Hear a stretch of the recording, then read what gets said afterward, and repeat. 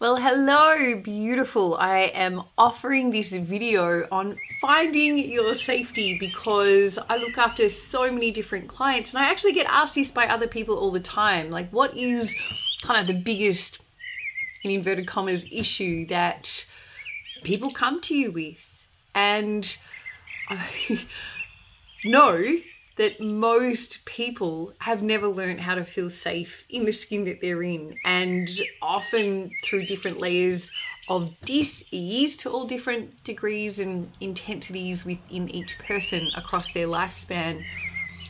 There are layers of disconnection from self, like a disconnection from sense of trust in self or body or both, and different layers of disassociation, like not really knowing where you are in time and space, that can make it really challenging to even know what safety feels like. Like, what does it mean to you when I say, find your safety? So I want to break down a couple of these things and explain why it's important. Like, why would you believe that feeling your own safety inside of you could be important? I view it a little bit like, think about a little kid and how valuable, like massively valuable, it is for a small child to feel safe and secure. What does that provide them? I mean, in my point of view, it provides them a sense of curiosity, like they can kind of go on adventures and discover things about themselves, about life, about their expression, their creativity, their truth, their authenticity, their vulnerability, and feel accepted, feel like there's a sense of belonging. And in that sense of belonging, it's like literally they belong to more parts of themselves in any moment. Therefore, they belong much less to the opinions or beliefs or conditions of others, yeah? So as adults, I kind of view us a lot of the time as just grown-up children. We have similar needs to children. And obviously we've got different, roles and responsibilities and different aspects of life, including a whole lot of beliefs and conditions around how we value ourselves, love ourselves, and the different stressors that kind of brings into our world. And we often look to the world to provide safety to us, or we look to others to provide safety to us, and we get cross or annoyed or frustrated or sad or angry if that doesn't happen. And yet we're in this process where we haven't learned how to give that to ourselves. And so I feel like it's a little bit unfair to look to it from others when we ourselves don't really know how to embrace it and sustain it and cultivate it within ourselves. Finding safety is like a relationship, yeah? It's like learning a new language of your own body. And, do you remember learning how to ride a bike or to go swimming, or to learn a new language, or to play an instrument, or to play a sport? Did you just do it one time and you're like, great, sweet, I've got this? Or did it take some practice, some recognition of prior learning, some familiarity, not just with your brain and knowing what to do, but your body? And that's what finding the safety is also about, like building a relationship with a familiarity so that sooner or later, and it depends on the person, it depends on practice, it depends on past history, it depends on your intention, it depends on many different things, what your process will be, your progress, and what is time, whether it's fast or slow. But what I wanted to say is that we each have our own timing and our own languaging and our own discovery of what safety is to us and how we choose to embody it and form a relationship with it so that it can end up just being more of a natural state of being, more of this familiar state of being that you get to carry around with you because it's in your body wherever you go, whomever you speak to, whatever interaction is arising. When you've practiced feeling the safety enough in your own body, I have found in my own experience, and many of my clients also have this same experience, that they can pretty quickly, in amongst the flux and the chaos of life, find their own inner peace. And it doesn't mean that it's a sense of happiness. That's not what finding the safety is. It's not, you know, there's no kind of endpoint of joy or pleasure or bliss or happiness related to it. It's more that there is an availability for resilience, courage to continue, and an awareness of self, an acceptance of self, a peacefulness within self, and a trust of being able to navigate from moment to moment to moment. And that trust of being able to navigate moment to moment to moment, what would that mean in terms of your awareness of time and space? For me, it means that you're very aware of the present moment. So the remembered threats of the past and any anticipations of threats from the future are not clouding out the present moment, yeah? When you can navigate a sense of safety in yourself and you're belonging to more parts of yourself in any given moment, I believe you are more present. And that's part of the practice that I want to present to you today. It's only going to be a 2-minute practice and a roundabout.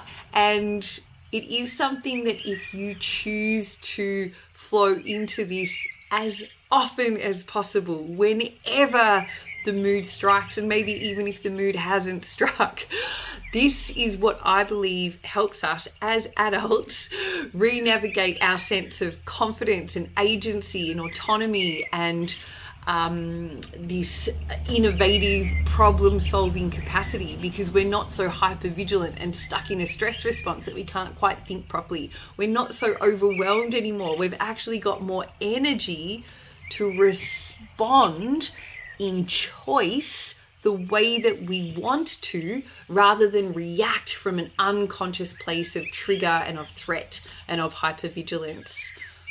And when we allow ourselves to really notice that right now there is an absence of threat, like if you are watching me right now, I know that there must be an absence of threat for you right now. And how is your body feeling that? And what is your body noticing?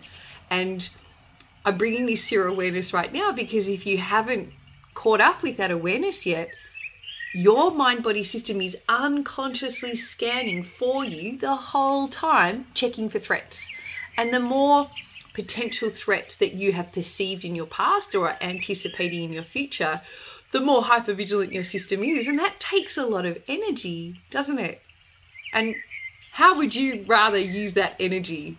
Would you rather use it to build a better relationship or to have better work habits or to, have more joy and pleasure and bliss and fun and curiosity and creativity and compassion? Like, there's a lot of things that energy can do for us. It can help us live our best lives.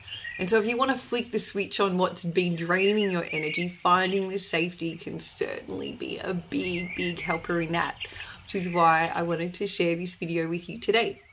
So to move through this practice with me, all I am going to suggest that you do is I'm sitting down right now, and it might be nice for you to sit down, but you could also do this practice standing up.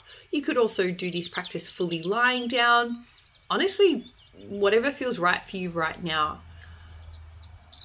And all I'm going to ask is for you to feel the support of whatever it is that's underneath you. If it's just on your feet, you're feeling the support of, maybe you've got shoes on, maybe you don't, but just imagine feeling the support of the whole earth is holding you right now.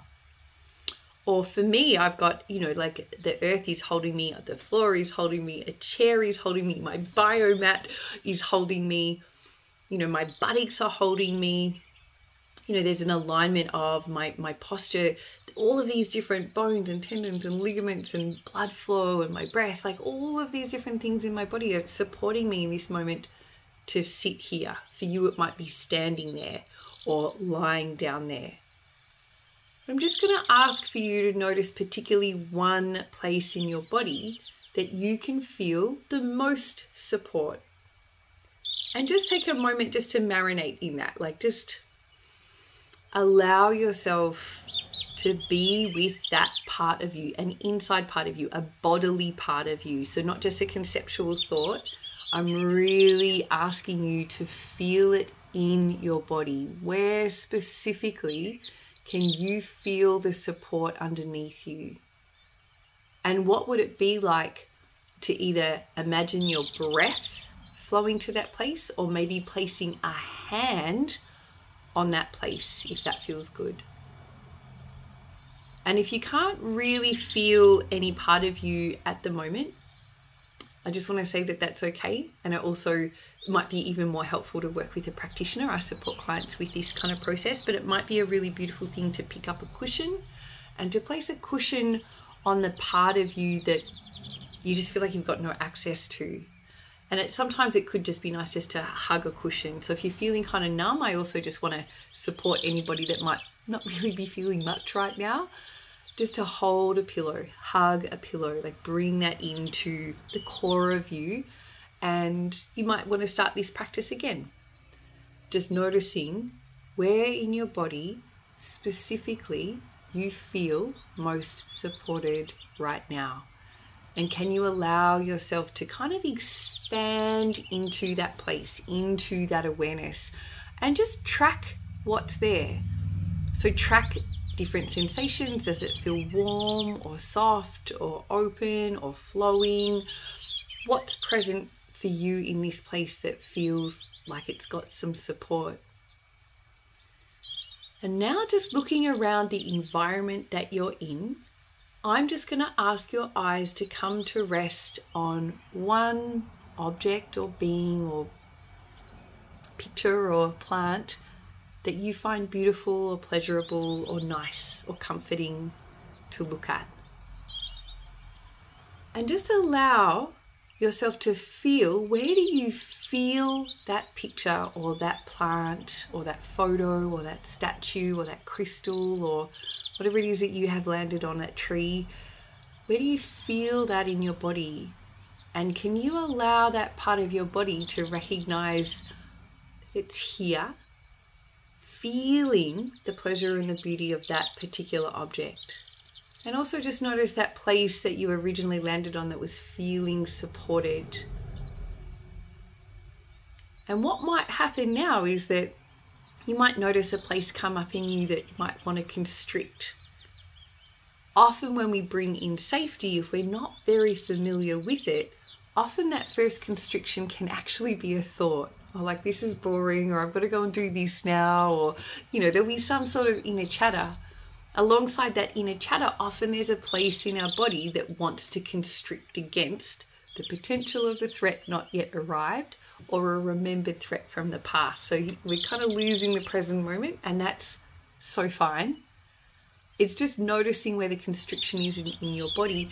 And would it be possible, could you imagine it being possible for you just to pendulate, meaning like move from that constricted part and to either both or one of those parts, that the part that felt the beautiful object or the part that was feeling most supported before?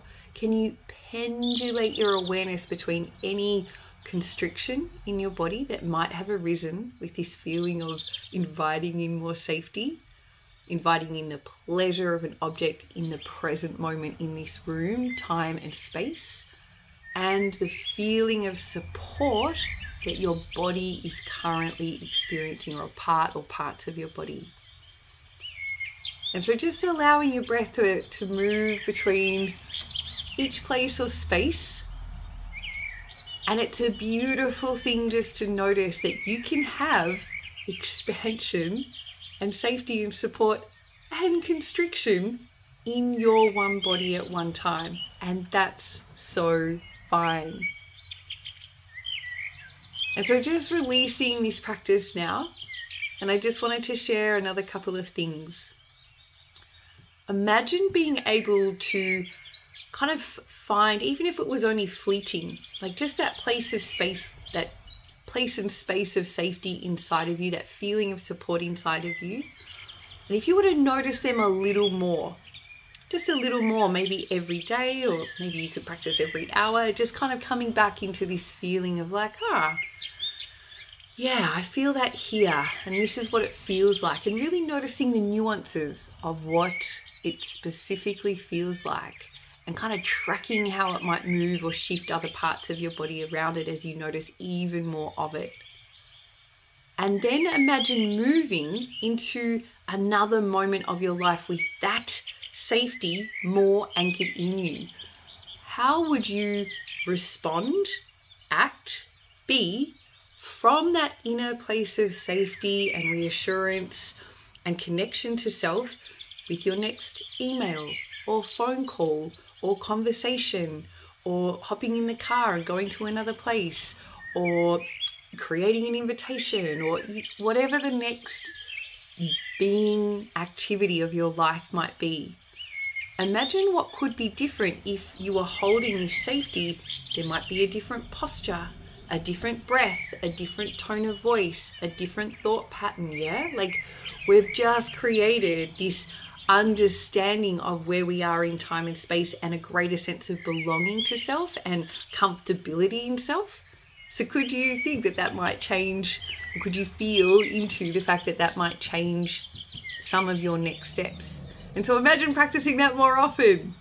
So this is just a very simple, quick intro, and I really hope that you found it helpful. If you did, please leave me a comment. That's very helpful for me. Please share it with someone else, and please subscribe to my channel. Thanks so much.